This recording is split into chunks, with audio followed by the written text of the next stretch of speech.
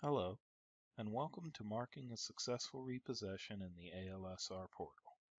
In this lesson, we will take a step-by-step approach to marking a vehicle. The condition reporting for our company is detailed. Please make sure that you have everything necessary to complete the condition report with you before you begin. To start the lesson, we will begin inside of an already accepted case. Scroll down the screen until you reach a section labeled Open Actions Assigned to Agent and choose Successful. Once this option has been selected, we will begin the marking process by choosing a storage facility for the recovered vehicle. If the storage facility you need is not located on this list, choose to create a new storage facility. If you need to have a storage facility removed because it is no longer used, please contact us so that we may remove it on our end. Once you have selected the preferred storage facility, your next step will entail leaving any pertinent notes for the client or administrators on the case.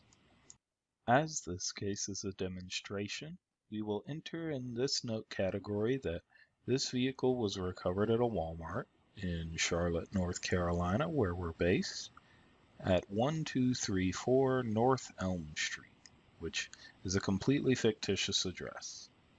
Next, we'll upload any files or images that are required for the vehicle. From there, we'll move on to step 3, which is selecting an auction. If the collateral is in the custody of another auction house, go ahead and find that auction house here in the list. The houses are listed in order of alphabetical state code. I will choose a Charlotte auction. If you have a set of keys for this vehicle, click the box that says Working Set of Keys, but again, for this demonstration, as this case is an involuntary repossession, I'll say that we don't have keys. Next, we'll input what year the vehicle is, the make, which will be Ford, model, which will be Explorer, style, we'll say XLT, primary color, we'll say is white, and next we'll move on to our odometer reading. For this example, we'll say that there is 85,000 miles on the odometer. Next, we'll continue on to section C, which lists out safety problems for the vehicle.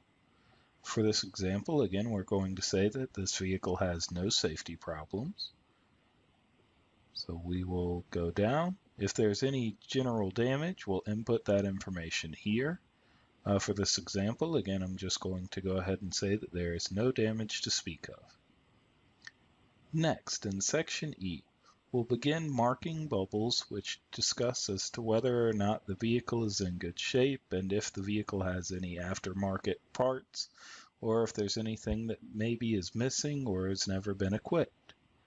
So we'll say that for the most part, a lot of these things are equipped, they are factory, and we'll say for these last few that a couple of them are never equipped.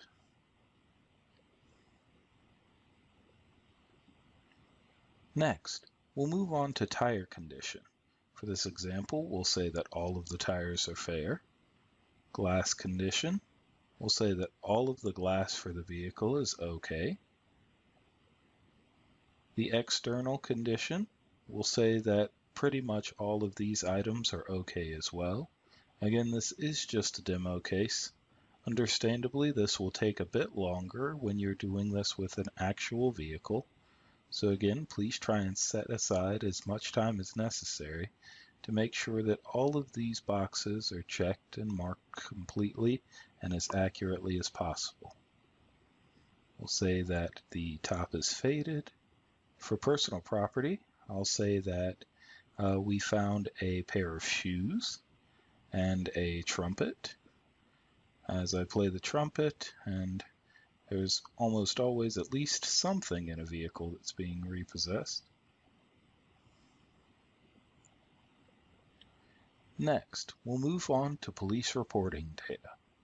For this, we'll input the department name of the police department that we're reporting this information to.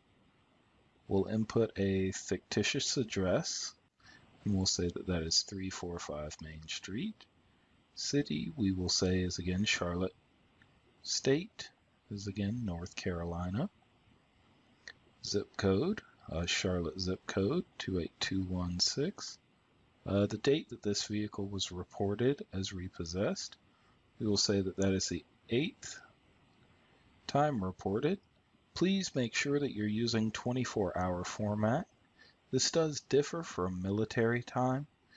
Please make sure that you're using the colon whenever differentiating between the hours and minutes.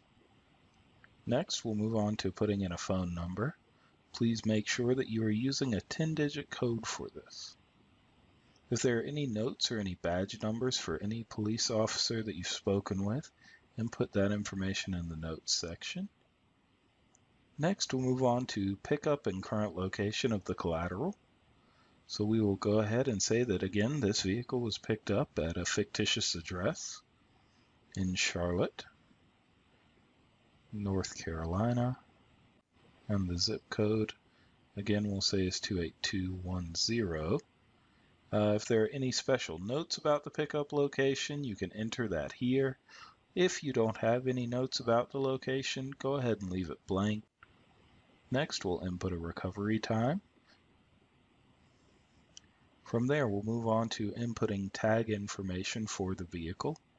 So for this vehicle, we will say that that tag is BDR234, state, we'll say again it's North Carolina, and we'll say that they are up to date on their tags, so they expire in 2018. Next, we'll move on to a section that's specifically for our New York agents.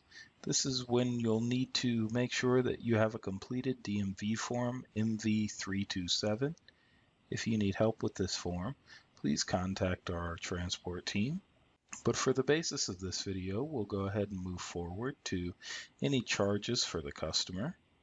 Days of free storage are generally always 0 unless you've made an agreement with the debtor for another reason.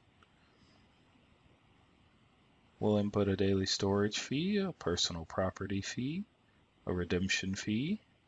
The government fees and taxes will always be 0. Please make sure that you read through our acknowledgments and go ahead and input the amount that you'll be billing for this vehicle. Also, input an invoice number. Please make sure that your invoice numbers are always unique, and once you've done so, update the case as successful. From here, you'll notice that in the messages that it says this vehicle is recovered and that you have a 10-day clock to hold on to this vehicle. Return to your case list, and you'll note that this vehicle is now waiting for you in the Transportation Manager section to be transported. If you have any further questions, please feel free to get in touch with our team so we can try and work out any issues that you might be having with marking a vehicle.